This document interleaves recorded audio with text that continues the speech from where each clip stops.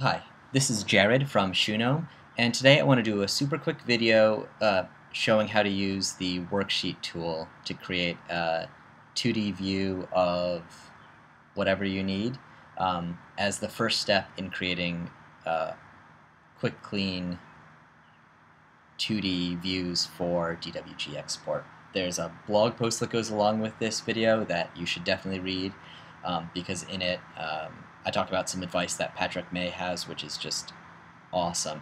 And really this video is just to make sure that everyone can connect the dots and do that first piece.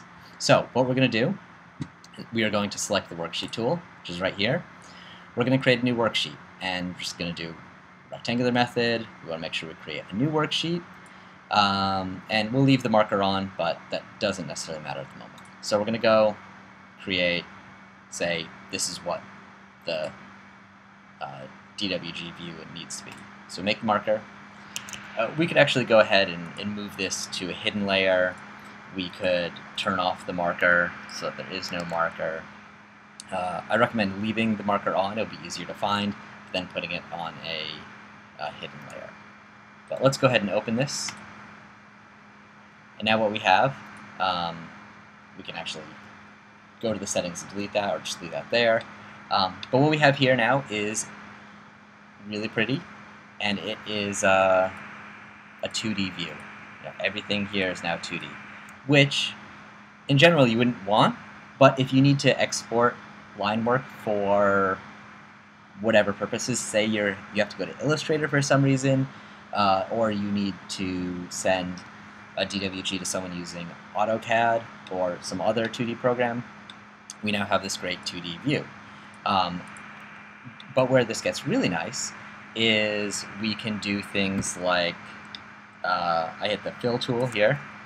I'm going to select all the fills. I'm going to delete the fills because maybe they don't need the fills. You could selectively do that by layers, or do all the fills. We could also select all the lines, go to Edit, Reshape, Line Work Consolidation. It's going to delete duplicates, explode polylines, hit Next. This video isn't about these settings, but we're going to merge things and consolidate. And by doing that, we just deleted 135 duplicates, we merged over 100 lines, we merged overlapping lines, we deleted identical things. So we just got rid of a lot of information. Or I should say, we didn't get rid of information, we just got rid of a lot of garbage. So we hit OK.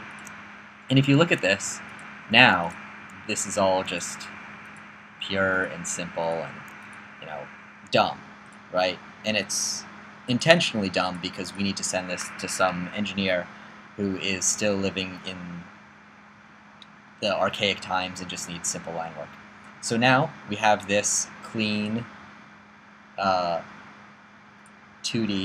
view, and we can go File, Save as a DWG. We could save this view and create a publisher set, which is all a bunch of DWGs saved out.